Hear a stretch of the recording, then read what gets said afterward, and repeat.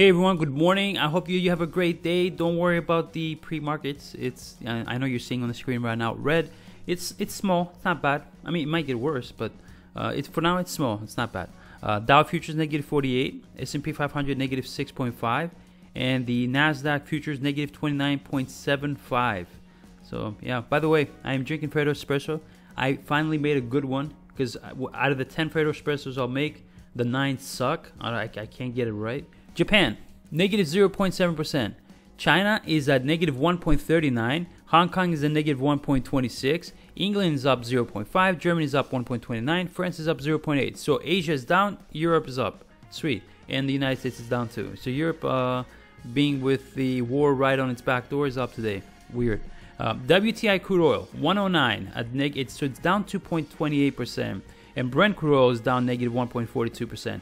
That should make everyone happy when the oil prices go down. But when you have invested money in oil stocks, this is sad. This is sad to say, right? I admit it's sad. I admit it. But I have invested in an oil stock a lot. So when I see oil go down, I'm like, no, why are you going down? Go up.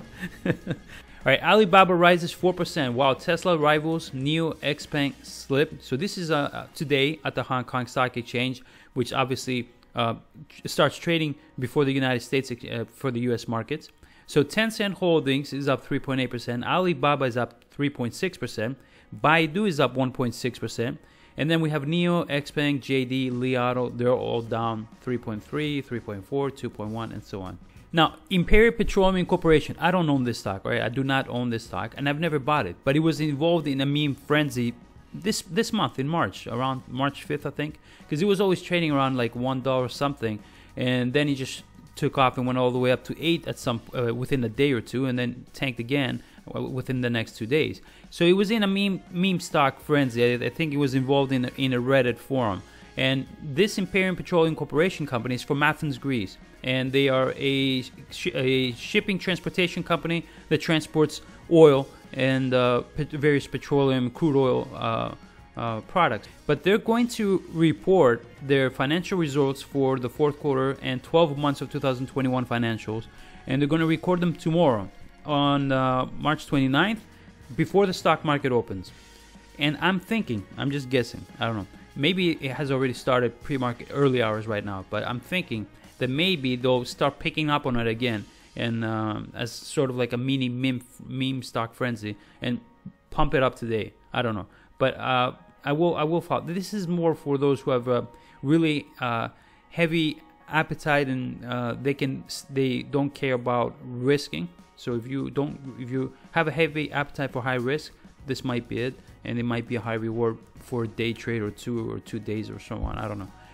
So that's Imperial Petroleum Corporation. You can see here the spike when it was just that frenzy that took, and it really made some people some money. And don't forget, everyone, to subscribe to the channel. You can also follow me on Patreon if you want, where I offer stocks that will help our portfolio grow. If you want free stocks, you can get free stocks with my WeBull link in the comment section below or in the description of the video. Click on it, sign up to WeBull, start trading, and you can get up to 4 free stocks. Now, New Oriental Education and Technology Group Incorporation announces plan to implement ADS ratio change. This is a Chinese company from China. We had covered this company before it went public long ago last year, and it was also involved in a meme stock sort of style frenzy, and it went from $5 to 20 some dollars, and then it tanked to 126 now, and it's picking up during early hours right now, and I'm thinking maybe they'll push this up today. I don't know. Oil slumps to start the week as COVID outbreak in China sparks fresh demand worries. So we have that problem. So China began to lock down the bulk of its financial capital and largest city, Shanghai, on Monday. The 2-phase rollout will be the most extensive since officials had confirmed the entire population of Wuhan it was during 2020 the epicenter of the original outbreak. So global markets seem to be a bit nervous about the effectiveness of China's zero-tolerance policy towards COVID and the potential for more demand and supply chain disruptions, as we might be only dealing with the tip of the iceberg. They're really cracking down on that COVID in China, but at the same time, it leads to supply problems, factories being shut down, and that's also bad for the oil. Robinhood is one of the most popular trading platforms, right? A lot of people use Robinhood.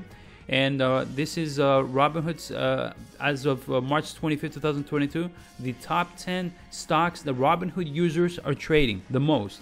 So they're trading Apple, Tesla, AMC, Ford, Sundial Growers, Amazon, Microsoft, Walt Disney, NIO, and Meta platforms. BlackRock again tops Broadridge Fund Brand 50 Global Asset Manager rankings, and Electrolux reports 78% reduction of greenhouse emissions.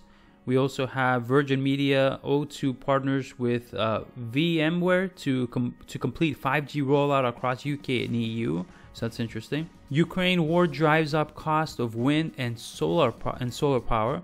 Volkswagen prepares for a deglobalized world. From GM to Powerade, brands pitch mental health. Farmers, activists, investors fight over treatment of pregnant pigs. Wow.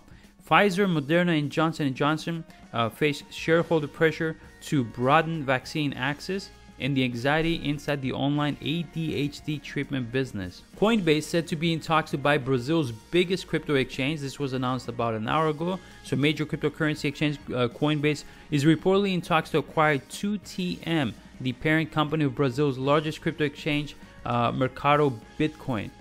Now, bonds slide, stocks set for cautious open in Asia. So stocks in Asia looked set for a cautious start on Monday as Russia's war in Ukraine pushes into its second month, and questions swirl about the economic impact of tighter U.S. monetary policy.